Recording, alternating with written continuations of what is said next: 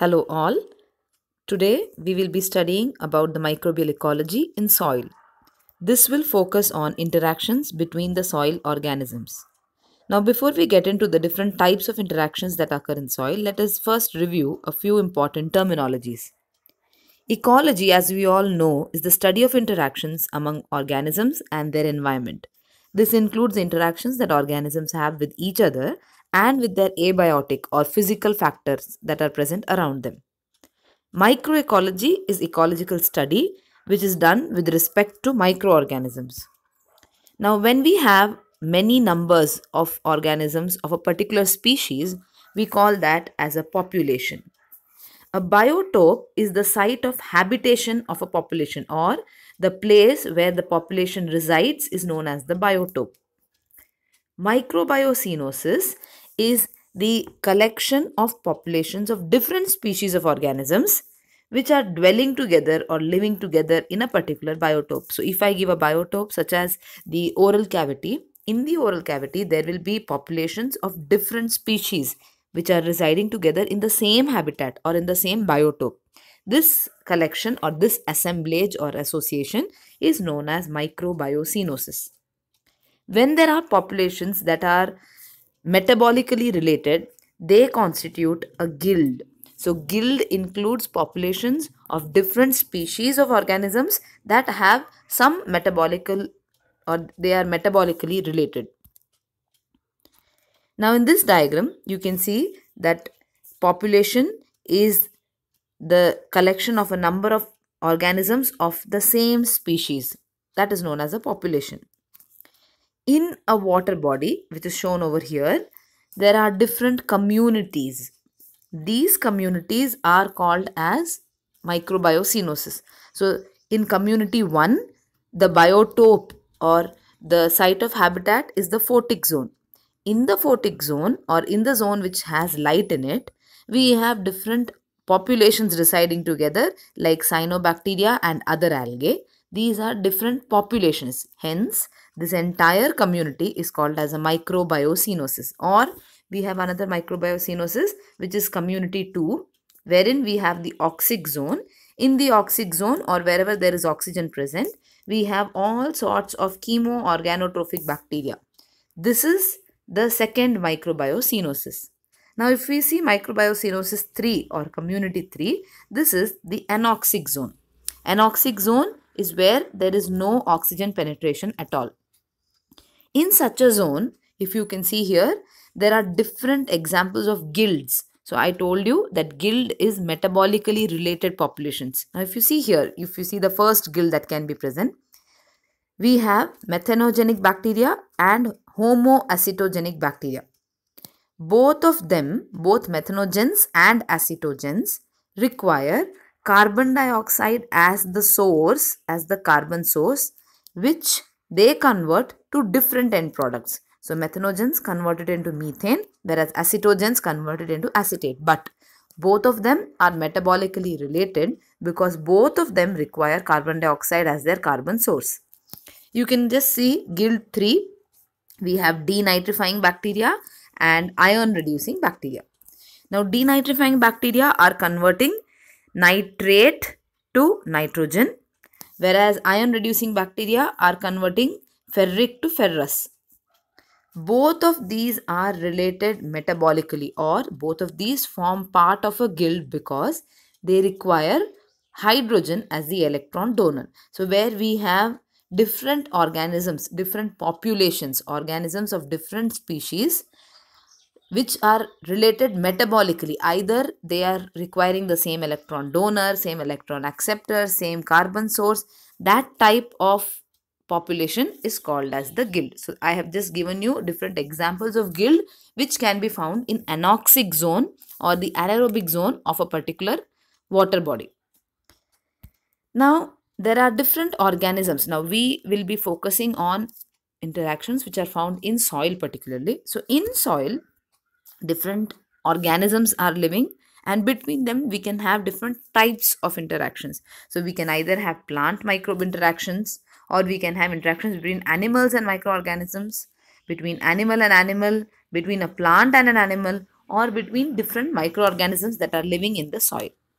We will be focusing on only where microbes interact with microbes and those where plant interact with microbes. So under those associations, these can be broadly divided into three types. We have positive or beneficial associations, neutral or neutralism, negative or harmful associations. Let us first see what are the positive associations. So positive interactions are extremely important because they help in better survival of both communities. If I help another community to survive, both the communities are able to survive, both the populations are able to survive better. Also, it helps in effective utilization of whatever nutrients are available in the soil. If I break down something and give it to the other community, that community will take up that particular product and utilize it for its own growth. So in this way, whatever available nutrients are there in the soil are being utilized in a better way, in a more effective way. Now, I have mentioned the term symbiosis over here because in the older texts, symbiosis is one type of positive interaction which is also called as mutualism. We'll be coming to it. But in the newer texts, symbiosis is considered to be any closely associated interaction. So both the definitions are correct. It is only based on the text that you refer. So in some texts that you refer, you'll be seeing that symbiosis is the interaction for all closely associated interactions, which is also correct. Now the first positive interaction is commensalism. This is a one-way relationship. If you see this diagram, you can make out it's a unilateral relationship or a one-way relationship wherein one organism is being benefited whereas the other organism is neither benefited nor harmed. It remains unaffected. So in commensalism, one organism will be definitely benefited. The other organism is not going to be affected at all. It remains unaffected. That is called as commensalism. An example is when we have decomposition of a particular compound by one population into simpler substances. So we have cellulolytic fungi like Chaetomium globosum, which will break down cellulose into simpler molecules, like it might break it down into cellobiose or into glucose. That cellobiose or glucose is used by other organisms for its growth. Here, cellulolytic fungi are being unaffected. They are surviving normally, so they are breaking down cellulose as a regular part of their cycle. But the other organisms are being benefited. Or we have lignolytic fungi. Lignolytic fungi includes phanerochaete chrysosporium. Lignolytic fungi are similar. They'll break down the lignin into simpler substances, which is being utilized by other organisms to grow.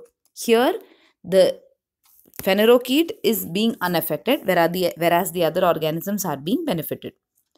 Or we have facultative anaerobes. Facultative anaerobes will grow and utilize all the oxygen, which will facilitate the growth of anaerobes. So here facultative anaerobes are being unaffected, whereas anaerobes are being positively benefited. We also have co-metabolism, which is again a type of commensalism wherein some particular substrate which cannot be used at all is being made available to other organisms by commensalism. So we have Mycobacterium vaccae, which converts cyclohexane to cyclohexanone. Now cyclohexanone is something that can be used by Pseudomonas. So this is co-metabolism where they are feeding each other. They are mutually feeding each other. So this type of interaction where you have a unilateral relationship is called as commensalism. One organism is always benefited. The other organism remains unaffected. Moving on to the second type of positive interaction, that is synergism or proto-cooperation. Now this type of interaction is where both the populations are benefited, but the relationship is not obligatory. It is not compulsory. Even if I separate out both the populations, they can survive independently. This type of an interaction is called as synergism or proto-cooperation, wherein both the populations are benefited, but the relationship is not obligatory. Example is, we have nitrogen fixing bacteria and green algae, which grow in environments that are poor in nitrogen as well as organic carbon. Now what happens over here? Nitrogen fixing bacteria will fix the nitrogen from the atmosphere and convert it into a usable form, which is taken up by the green algae. Green algae, on the other hand, will fix the carbon dioxide that is present in the atmosphere through photosynthesis and provide organic carbon that is used up by the nitrogen fixing bacteria. So here the medium was lacking in both, the environment was lacking in two components, and we had both these organisms surviving together, helping each other.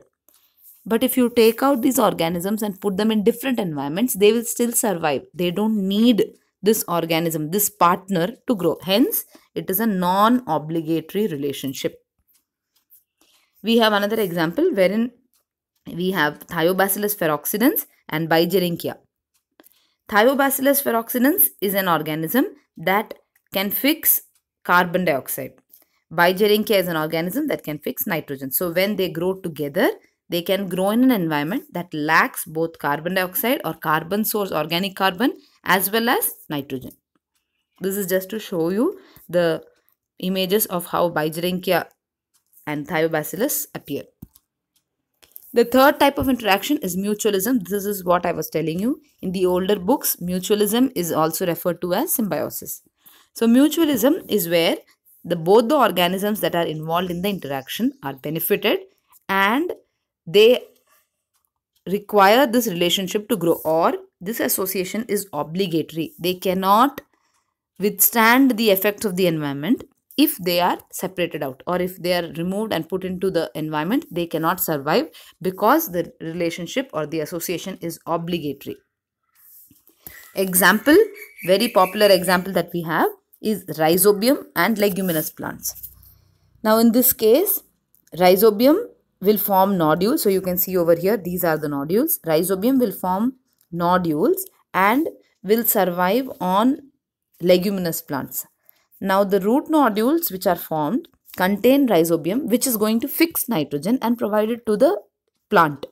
The plant in turn will make sure that it provides all the organic substrates or ready-made food to rhizobium so that it can survive. Here both need to survive with each other. If taken out, if they are separated, the plant or the leguminous plant cannot assimilate the nitrogen. They have to survive together.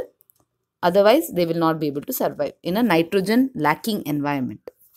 Another example of a symbiotic association is lichens. So lichen is an association between algae and fungi. If you see over here, we have the lichen which forms this type of an association. The bottommost layer and the topmost layer are made of fungal hyphae, whereas the central layer is where you have the algae being present. Now the algae or the phycobiont will provide oxygen, it will provide carbon and other nutrients for both the partners. The microbiont will make sure that it is providing a stable environment. It will protect from light, from other predators. It will provide water and minerals. It will provide a substrate. Environmental stress will be reduced. That is provided by microbiont. So both the partners are surviving together. If you separate them out, they cannot survive in the environment easily. Now there are different types of symbiosis. So we have done 3 types of positive interactions. Those were commensalism, synergism and symbiosis or mutualism. Now there are 2 types of symbiosis, ecto and endosymbiosis. Ectosymbiosis is wherein the symbiont, that is a partner, lives on the body surface of the host. This can even include internal surfaces such as the lining of the digestive tract. So we have ectotrophic mycorrhiza or ectomycorrhiza, which we will be studying about in the future classes. Even lichens are ectosymbionts because they remain on the surface of the host. Endosymbionts, on the other hand, are symbionts which are going to penetrate the cell of the host. Now you can see here in this diagram, this is Metopus contortus. It is a protozoan. It is a ciliated protozoan which has sulfate reducing bacteria inside it. So here the bacteria or the symbiont has penetrated inside the cell. Hence it is an example of endosymbiosis. Or another example is vesicular arbuscular mycorrhiza, which is a type of an endomycorrhiza wherein the fungal hyphae will penetrate the plant roots. Or rhizobium, which is found in the root nodules, is also an example of endosymbiosis.